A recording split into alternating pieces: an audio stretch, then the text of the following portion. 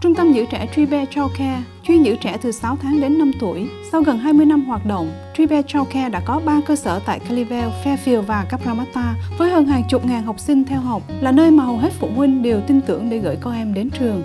Ngoài ra, tại CHXHCN còn có một đội ngũ giáo viên giàu kinh nghiệm và vô cùng kiên nhẫn trong việc chăm sóc từng miếng ăn giấc ngủ cho tất cả học sinh của trường. CHXHCN tự hào là trung tâm giữ trẻ đẳng cấp và toàn diện trong cộng đồng người Việt tại Sydney. Mọi chi tiết xin vui lòng liên lạc Giám đốc điều hành anh Dinh Trang qua số điện thoại 0422 400 888.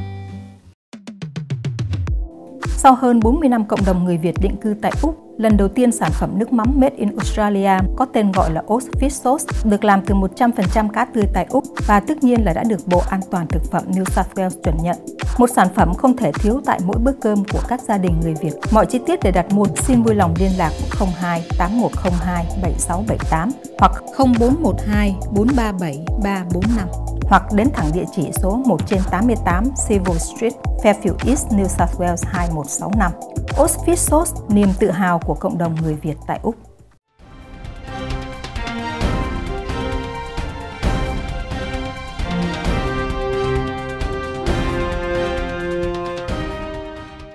Nhung xin trân trọng kính chào quý khán thính giả của đài Vietface TV Úc Châu.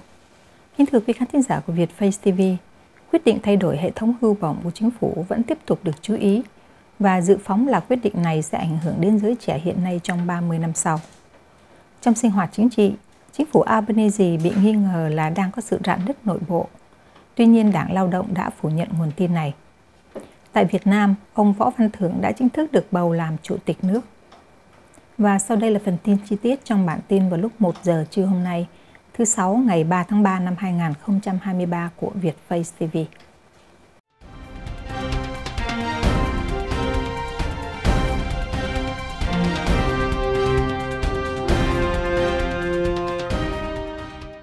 Hưu bổng, thay đổi của chính phủ Albanese sẽ có hậu quả tiêu cực đối với giới trẻ hiện nay trong vòng 30 năm sắp tới. Điểm quan trọng trong vấn đề thay đổi hệ thống hưu bổng mà chính phủ Albanese đã loan báo trong tuần trước là mốc điểm 3 triệu đô la sẽ không được hưởng sự nhân nhượng thuế và cũng không được điều chỉnh theo tỷ số lạm phát. Điều này có nghĩa là trong vòng 10 năm hoặc 20 năm tới thì 3 triệu đô la không còn giá trị như 3 triệu đô la của năm 2023. Vì lý do lạm phát, những người đóng tiền vào hưu bổng đạt mức 3 triệu hoặc trên 3 triệu sẽ trở nên đông đảo hơn và do đó nhân số bị đánh thuế gấp đôi, tức là ở mức 30% cũng sẽ nhiều hơn. Và đó là thành phần trẻ hiện nay ở lớp tuổi 30.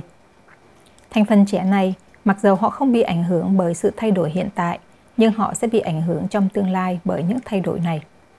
Đó là bối cảnh mà Viện Nghiên cứu Grattan Institute đã đưa ra sau khi đã nghiên cứu một kịch bản về quyết định của chính phủ Albanese vào năm 2053, tức là chỉ trong vòng 3 thập niên sắp tới. Nhắc lại, mặc dù trong thời gian tranh cử, lãnh tụ Albanese và phát ngôn viên Ngân Khố Jim Chalmers nói rằng một chính phủ lao động sẽ không thay đổi hệ thống hưu bổng, nhưng chính phủ Albanese vẫn tiến hành việc thay đổi hưu bổng. Bộ trưởng Ngân Khố Jim Chalmers xác quyết rằng những thay đổi này chỉ ảnh hưởng đến 0,05% cư dân Úc, tức là một nhân số rất thấp. Tuy nhiên, theo tính toán của Grattan Institute, thì với chỉ số lạm phát và mốc điểm 3 triệu đô la không được điều chỉnh, thì nhân số bị ảnh hưởng sẽ không còn ở mức 0,05% nữa, mà kịch bản mà Grattan Institute nghiên cứu đã cho thấy sẽ có thêm hàng chục ngàn cư dân Úc bị ảnh hưởng bởi quyết định này của chính phủ Albanese trong tương lai.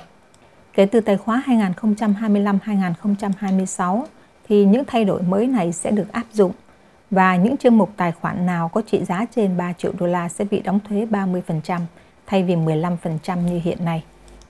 Sự thay đổi này dự trù sẽ đem lại thêm 2 tỷ đô la cho công quỹ. Phản ứng của chính phủ Albanese là đánh giá nhẹ phúc trình của Grattan Institute, mặc dù kết quả của cuộc nghiên cứu này có vẻ như không có gì khó hiểu. Trong khi đó, thì Liên đảng Tự do Quốc gia ở thế đối lập cũng lập luận là những thay đổi này sẽ ảnh hưởng đến nhiều người hơn vì lý do lạm phát. Ngoài ra, Liên đảng vẫn tiếp tục chỉ trích chính phủ Albanese về vấn đề này, trên căn bản là chính phủ đã bội tín với cử tri. Thủ tướng Albanese thất bại trong lãnh đạo, Liên đảng đối lập cáo buộc. Liên đảng Tự do Quốc gia ở thế đối lập cáo buộc rằng Thủ tướng Albanese đã thất bại trong vai trò lãnh đạo khi ông bị áp lực trong vấn đề thay đổi hệ thống hưu bổng. Phát ngôn viên về nội vụ bà Karen Andrews nói rằng kế hoạch thay đổi hệ thống hưu bổng của Thủ tướng Albanese đã đặt ông vào vị trí tương tự như cựu Thủ tướng Julia Gillard trước đây, khi bà Julia Gillard phải đối phó với một cuộc khủng hoảng. Nhắc lại là bà Julia Gillard đã tuyên bố trong khi vận động tranh cử là một chính phủ do bà lãnh đạo sẽ không đặt ra thuế mới về khí carbon CO2. Nhưng sau khi đắc cử thì Thủ tướng Gillard đã bội ước với cử tri, tương tự như Thủ tướng Albanese hơn một thập niên sau. Sau vài tuần lễ thả bong bóng để thăm dò phản ứng, sau cùng hồi tuần trước, chính phủ Albanese đã loan báo thay đổi hệ thống hưu bổng và dự luật sẽ được đệ trình Quốc hội trong nhiệm kỳ đầu tiên này, mặc dầu sự thay đổi này chỉ sẽ được áp dụng trong năm tài chính 2025-2026. Trong cốt lõi, những tài khoản hưu bổng nào có trên 3 triệu đô la sẽ bị đánh thuế gấp đôi ở mức 30%, và Bộ trưởng Ngân Khố Jim Chalmers xác quyết là biện pháp thay đổi này chỉ có ảnh hưởng đến 80.000 cư dân Úc mà thôi. Thế nhưng một cuộc nghiên cứu của Viện Grattan Institute cho thấy rằng nhân số này sẽ gia tăng vì mức điểm 3 triệu đô la sẽ không được điều chỉnh theo tỷ lệ lạm phát. Và bởi lý do ấy, trong vòng 3 thập niên sắp tới, những người đang làm việc ở tuổi 30 hiện nay sẽ có chương mục hưu bổng trị giá 3 triệu hoặc trên 3 triệu đô la, tức là thành phần này sẽ cao hơn mức 0,05% cư dân mà Bộ trưởng Chalmers đã loan báo. Lên tiếng trên đài truyền hình Sky News, bà Karen Andrews cũng đã đưa ra lập luận tương tự như lập luận của Grattan Institute. Đó là nhân số bị ảnh hưởng bởi quyết định hiện tại sẽ cao hơn hiện nay. Cũng theo lời bà Andrews, thì chính phủ lao động đang gây nhiều xáo trộn trong hệ thống hưu bổng. Ngoài ra cũng trong tuần qua, sau khi đã loan báo thay đổi về hệ thống hưu bổng, Bộ trưởng Jim Chalmers còn bị chất vấn về khả năng mà chính phủ Albanese có thể thay đổi hệ thống nhân nhượng trong lĩnh vực gia cư. Một cách cụ thể là liệu căn nhà chính của các hộ gia đình có bị đánh thuế trị giá gia tăng hay không.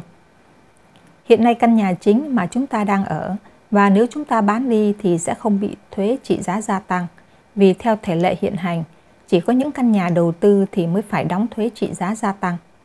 Và trong lĩnh vực này, người ta cũng e ngại rằng chính phủ Albanese có thể sẽ phục hồi lại chính sách mà lãnh tụ Bill Shorten đã loan báo trong cuộc bầu cử 2019, dẫn đến sự thất bại trong một cuộc bầu cử mà đáng lẽ lao động đã phải chiến thắng. Thủ tướng và Bộ trưởng Ngân Khố có còn cơm lành canh ngọt hay không? Có vẻ vì những lầm lỗi mà Bộ trưởng Ngân Khố Jim Chalmers đã vấp phải khi trả lời báo chí về thuế trị giá gia tăng, tức là capital gain tax, đối với căn nhà chính của cư dân, mà có nhiều tin đồn rằng liên hệ cá nhân giữa Thủ tướng và Bộ trưởng Ngân Khố đang trở nên căng thẳng. Tuy nhiên, cả ông Jim Chalmers cũng như Thủ tướng Albanese đều đã không đề cập đến vấn đề này, mà việc cải chính được giao cho Bộ trưởng Môi sinh Tania Plibersek. Hôm qua, theo nguồn tin đài Sky News, thì bà Tania Plibersek đã phủ nhận các tin đồn và đồng thời cũng xác nhận là quan hệ thân hữu giữa ông Albanese và ông Jim Chalmers vẫn tốt đẹp. Cả Thủ tướng Albanese và Bộ trưởng Chalmers đều đã bị áp lực rất nhiều vì trong thời gian tranh cử, cả hai người đều đã cam kết với cử tri là chính phủ lao động sẽ không thay đổi về hệ thống hưu bổng, cũng như sẽ không áp đặt thêm loại thuế mới nào. Nhưng nay cả hai đã có những tuyên bố thay đổi về hưu bổng và thuế mới sẽ được áp dụng. Ngoài việc có những tin đồn về sức mẻ giữa hai người, thì Liên đảng đối lập còn chỉ trích là Thủ tướng Albanese đã thiếu khả năng lãnh đạo khi ông bị áp lực và chỉ trích chính phủ đã bội ước với cử tri. Ngoài ra, lãnh tụ đối lập Peter Dutton đã cam kết là nếu Liên đảng thắng cử và trở lại thế chính quyền vào năm 2025, thì một chính phủ liên đảng sẽ hủy bỏ những sự thay đổi về hưu bổng này. Tất nhiên điều này nói dễ hơn làm, vì nếu một chính phủ liên đảng mà không được đa số nghị sĩ tại Thượng viện ủng hộ, thì dự luật của chính phủ sẽ gặp rất nhiều khó khăn. Sau vài biến động chính trị, Bộ trưởng Ngân Khố vắng mặt khác thường, theo lãnh tụ đối lập.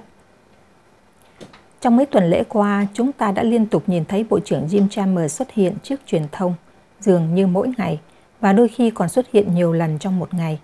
Tuy nhiên, sau khi ông đã lầm lỗi vì đã không dứt khoát trả lời về khả năng mà căn nhà chính của cư dân có thể bị đánh thuế trị giá gia tăng, tức là capital gain tax hay không, thì ông Chalmers có vẻ khá im lặng, ít khi tiếp xúc với giới truyền thông.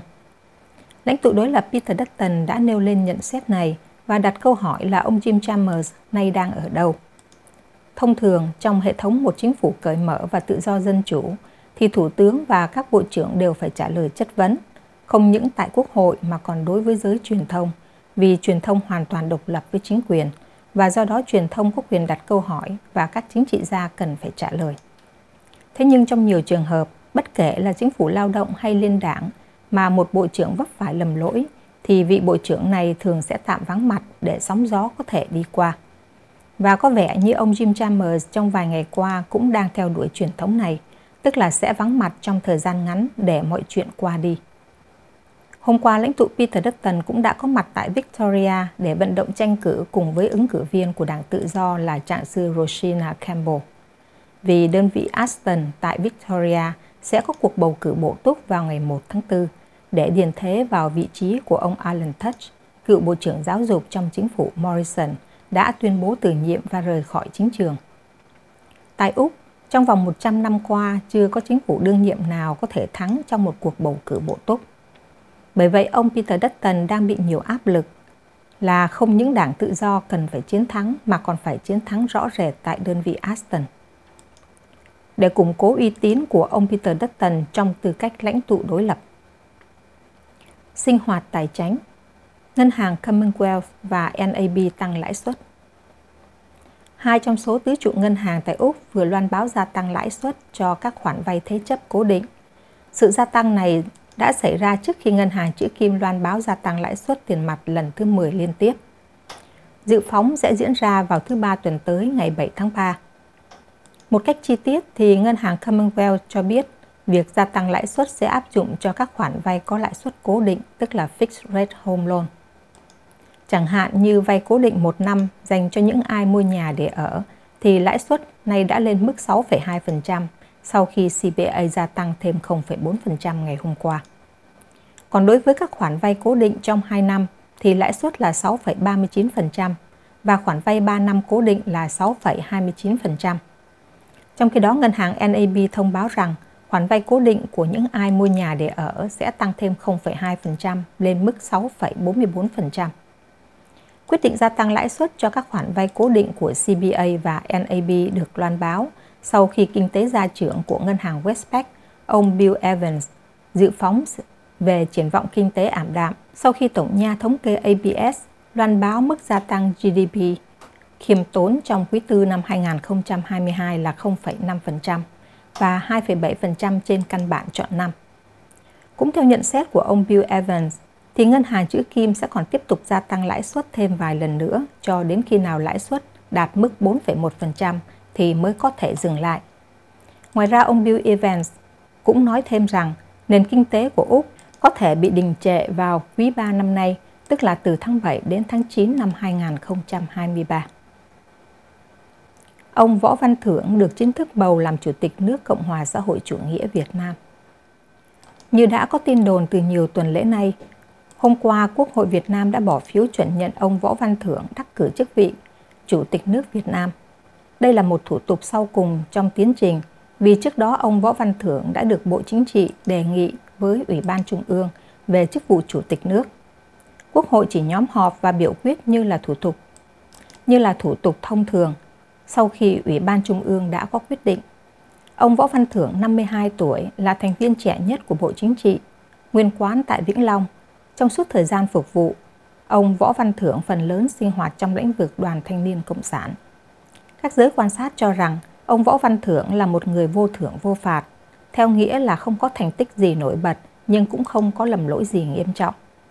Trong khi đó thì chuyên gia nước ngoài thì coi đây là một sự lựa chọn an toàn để tái lập lại sự ổn định chính trị, một điều mà các giới đầu tư cho là quan trọng. Tháng trước, ông Nguyễn Xuân Phúc đã bị bắt buộc từ chức Chủ tịch nước và trong thời gian chờ đợi một vị Chủ tịch mới thì bà Võ Thị Ánh Xuân đã tạm nắm quyền Chủ tịch nước trong thời gian qua. Với bản tin vừa rồi, Đinh Nhung xin tạm dừng phần chương trình tin tức của Vietface TV.